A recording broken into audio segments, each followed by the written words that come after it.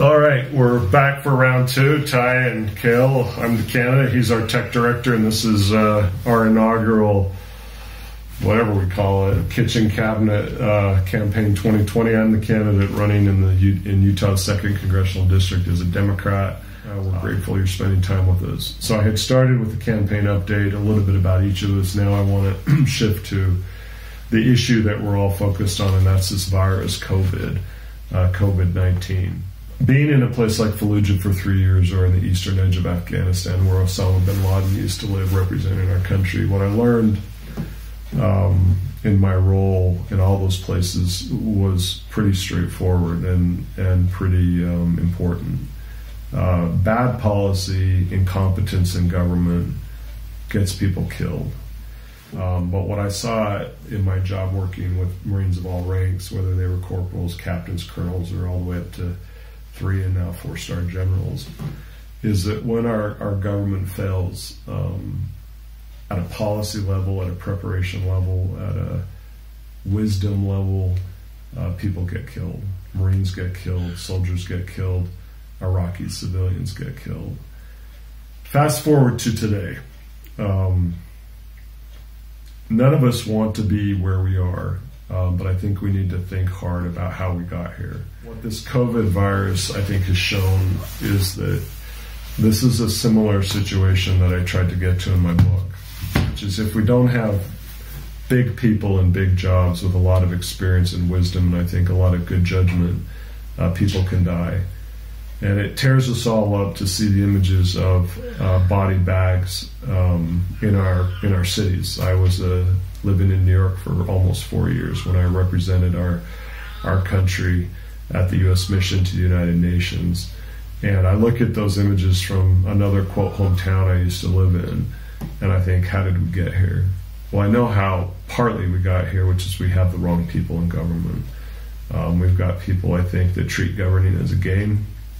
I think that we've got people that view the red and blue divide as something to be encouraged.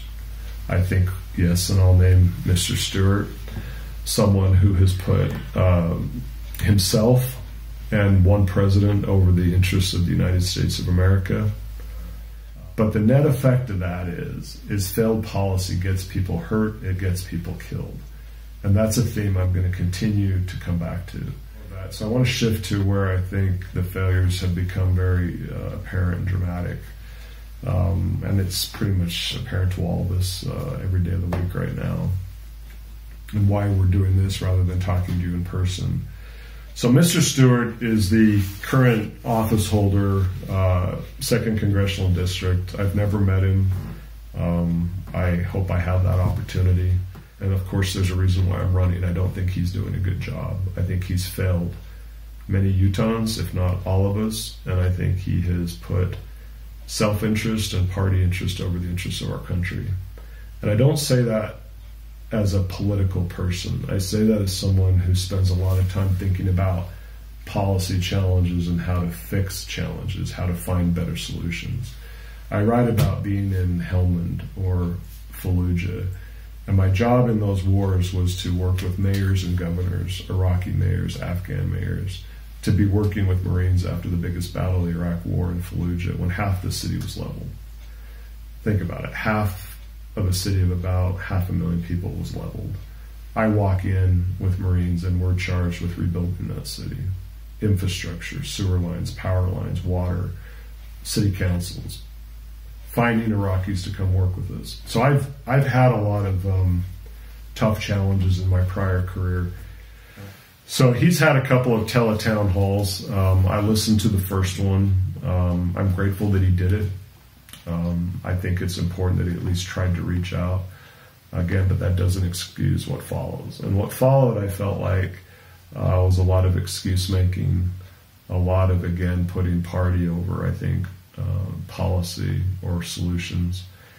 But the one I want to focus on is the one that was held on Thursday night, so just a few nights ago. And Ty was there, and John Zacchio, my 92-year-old Rotarian friend, soon to be 93, was on the call as well. Ironically enough, I was the first person they went to. I then added two more questions. The second question was probably, in my view, the one that I really wanted to ask, which is, did he support a 9/11 style commission to look at what went wrong? How did we get to the point where our doctors and nurses don't have PPE, they don't have masks, they don't have gowns? And then the third question I asked was whether he supported the President Trump using the Defense Production Act. And those are the three. The one I want to focus on in the time that we've got is based on a very good article that came out the day after this teletown hall. And I want to thank Dennis Romboy, who wrote the piece, because when I saw it, it's titled, Representative Chris Stewart backs COVID-19 Commission, and then here's the kicker, as long as goal isn't to embarrass President Trump. So, well, guess who asked that question that got to the, I'm sure other people had it too. So I'm just going to read how the article starts. Dateline Salt Lake City. Representative Chris Stewart would favor a 9/11 style commission to look at how prepared the United States was to handle a pandemic, as long as it doesn't set out to embarrass President Donald Trump.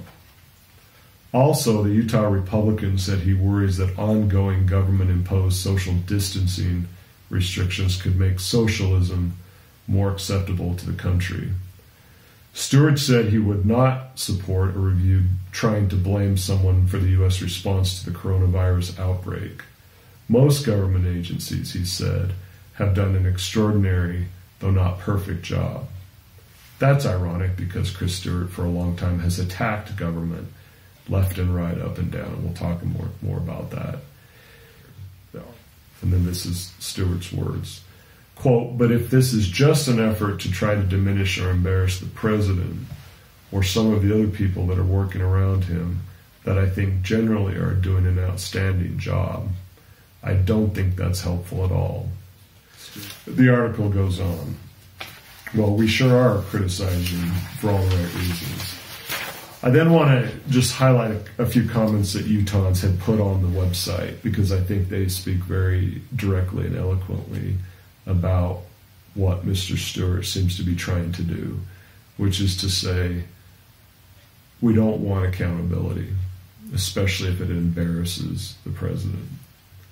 So these are the comments I want to highlight, and pardon me if I read a bit more, but these really stood out to me. The first begins, Mr. Stewart should be more concerned about getting to the truth than trying to protect the president from embarrassment, should it be determined it is deserved.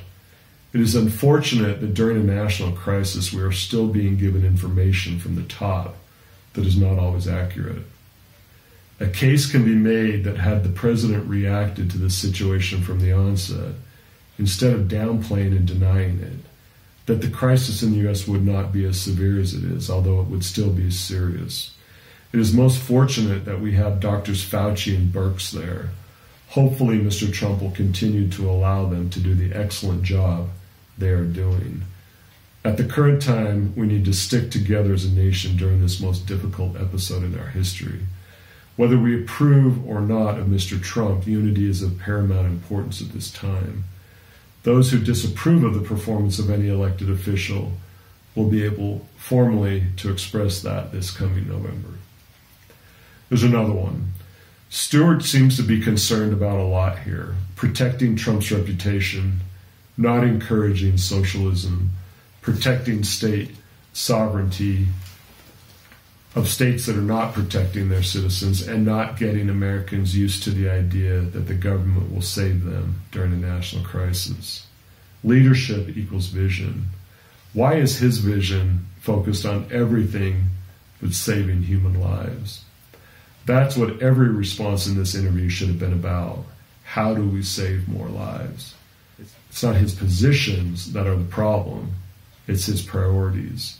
Stop talking politics, get to work saving lives. A third one. I think Representative Stewart misses the mark on this one by saying it shouldn't embarrass Trump. Trump has made some big mistakes in responding and planning for the threat of COVID-19. Trump should be held accountable for his inaction and refusal of the WHO, the World Health Organization, test in February, without finger pointing at the usual targets. People will not forget the mistakes Trump has made when we go to the polls to elect our next president. Now, the last comment from a Utah following Chris Stewart's teletown hall, maybe actually two more, is protecting Donald Trump from embarrassment really more important than discovering the truth and finding solutions and even pointing out our mistakes or missteps so we can do better? By the way, narcissists don't get embarrassed, they retaliate. And then the last one from Fisher Smith, time to get rid of Chris Stewart. So I could have listed more, and I could tell you more about what I think, but I wanted to give voice to you Utahns who took time to get online and respond to a story that was based on a teletown hall. But what the Stewart teletown hall, I think, really demonstrated is unfortunate. I don't like to highlight failure in our leaders. I don't like to think about how public policy has failed to the point that people die. That said, it's incumbent, I think, on all of us to hold our elected officials accountable when they fail, or when they seem to view their job not about representing us, but about protecting the leader of their party. Now, I think, given everything that's going on, it's kind of important that we have serious people in serious jobs. And of course, what's more serious than trying to find solutions to a global pandemic that's going to kill more people and unnecessarily kill people that probably wouldn't have been killed if we had been more on top of what our elected officials are paid to do. Our elected officials are paid to make sure our national stockpile is not low, that it's high. They're paid to think about worst case scenarios, not best case scenarios only. What a place like Fallujah and what these wars taught me over 7 years is that the veneer of civilization is very thin. And the only thing that gets us through that is how we treat each other when the law may not be there to protect you. It's based on how you protect each other. When I was younger, didn't have any gray hair at the time, I would go into the meetings with Iraqi and Afghan leaders with a green notebook, that's issued by the military, and you'd pull it out and take notes, and eventually the Iraqis and the Afghans would say, "Oh, you're another American," pulling out your notebook, taking notes, and then you leave, and that's all we ever get is scribbles and silence. And eventually I said what I'm going to tell you, and I'm very serious about this as a serious person. I used to say to them, whether they were the governors or the mayors or the religious leaders or the tribal leaders, I always keep the promises I make, which is why I don't make very many.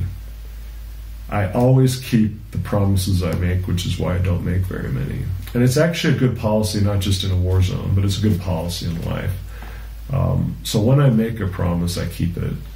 And the promise I'll make to you, I promise you I'll treat this job seriously and that I'll never forget that I work for you. And I'll make a promise, April 4th, is it Saturday, April 4th, today, that if I fail in that, and if I get the nomination and I'm lucky enough to win, if I fail in that, you should fire me. Fire me in 2 years. So that's the promise I'll make. I'll probably make one or two more, but you don't get a lot of promises from me because I always keep the ones I make. And I think it's important that we get leaders who understand that.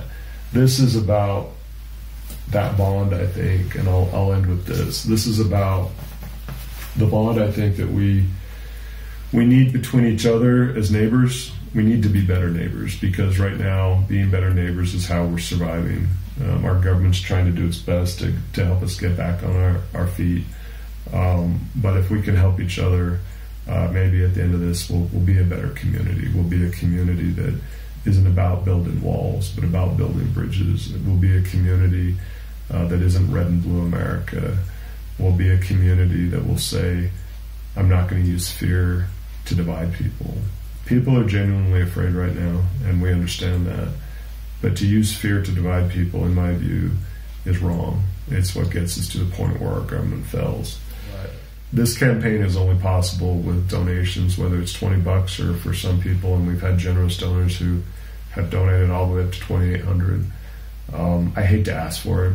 I hate to dial for dollars. But if you are so inclined to invest, you can go to westonforcongress.com. There's a link there, donate button. You can reach me directly at kael@westonforcongress.com. So thank you. That's kind of fun. Yeah. I don't know how we did.